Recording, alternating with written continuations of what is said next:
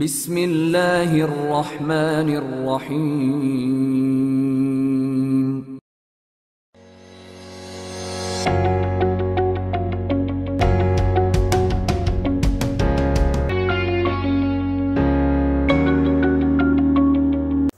Assalamu alaikum. Hi friends, welcome to another knowledge sharing video.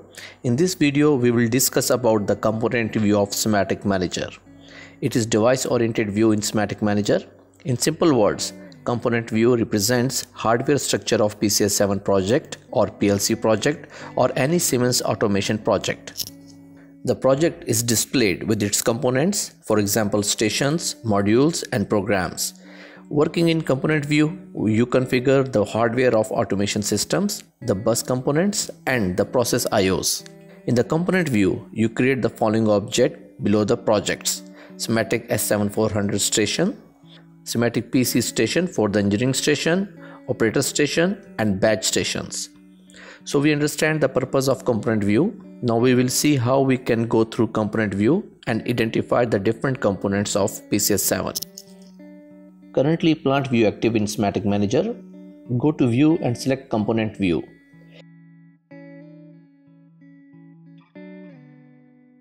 Here you can see lot of project under one multi-project. It is CAS or historian. This is related to all client stations or operator stations, OS clients, ES or engineering station, maintenance station and OPC. Next, related to OS servers, you can see redundant servers. Usually any simple PCS 7 system has one redundant servers, but sometimes one PCS 7 system designed to control more than one plant and have more than one redundant servers. You can see here OS_CO2 is another redundant server set related to CO2 generation plant. Below you can see PLC1, PLC2, PLC3 and PLC4 projects. These are related to redundant AS automation station or CPU rack stations.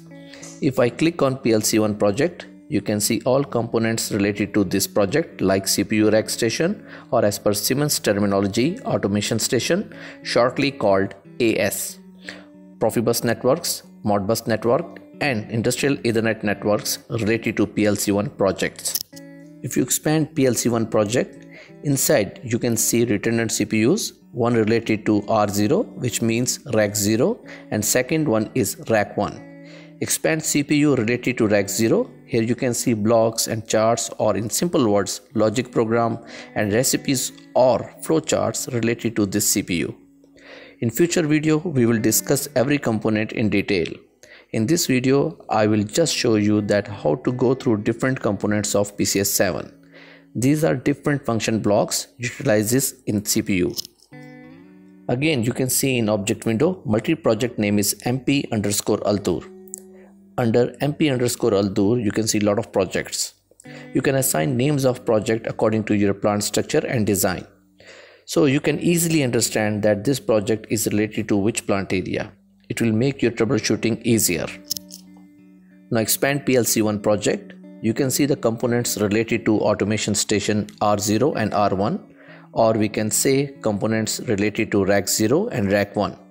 CPU 417-4H modules, CP443-1 modules for Ethernet communication, CP443-5 extension modules for Profibus communication.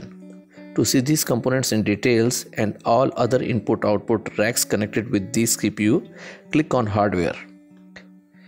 Hardware configuration window is opened. Reduce size of lower window.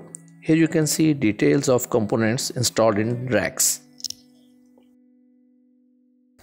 In upper window you can see rack 0 and rack 1. You can also see lot of other racks related to IO cards. In rack 0, first slot is power supply module, second CPU 417-4H module. These two are DP and MPI/DP ports. H-Sync submodules for fiber optic patch cable for synchronization of redundant CPUs.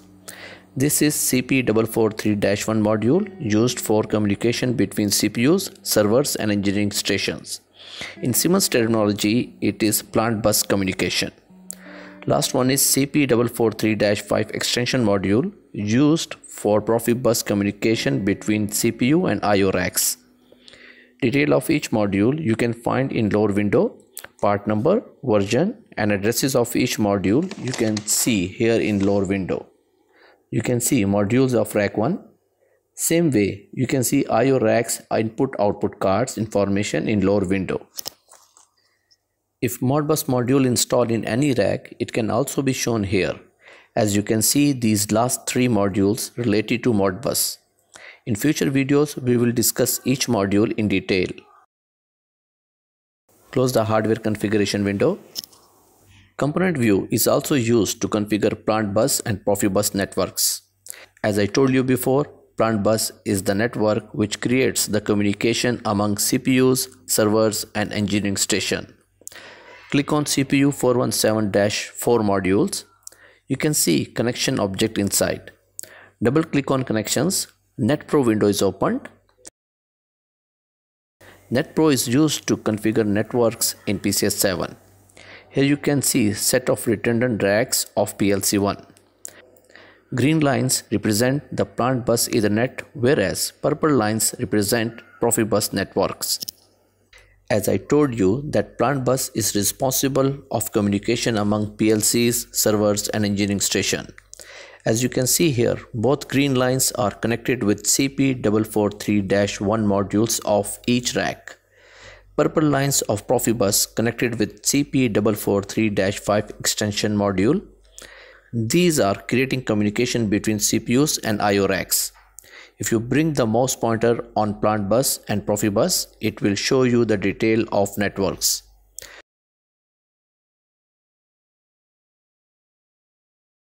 Close the NetPro. These are the modules which are used for communication. Now I will show you plant bus network connection of servers. If you click on servers, you cannot find the connections object inside. Connections object you can find inside OPC server object. Double click on connections to open in NetPro. You can see green line of plant bus connected with CP1623 card of servers.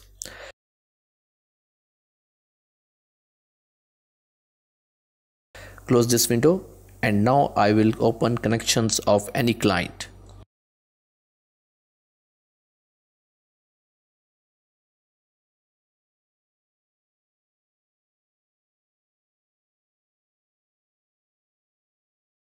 Here you can see green line of plant bus is not connected with any client. Scroll right side. Here you can see plant bus connected with CP1623 card of ES1, which is our engineering station. As I told you that plant bus is responsible of communication among PLCs, servers and engineering stations only. Client stations only need communication with servers. For this we use separate network known as terminal bus. Regarding PCS 7 networks we will discuss in future. For time being you focus to understand the purpose of component view. The last thing which I want to show you that is how to see inputs outputs in component view. Close NetPro window, go to PLC1 and open hardware configuration. Click on any rack. In this rack there is digital input cards. Right click and select edit symbols option from list. Here you can see addresses and inputs connected with this digital input card. Same way you can see any input output card signals. Friends, purpose of this video is just introduction of component view of PCS 7. Hope after this you can go through your project components. We didn't go online, whatever we did it is offline. If you like this video then share to your friends, may it will be useful for them.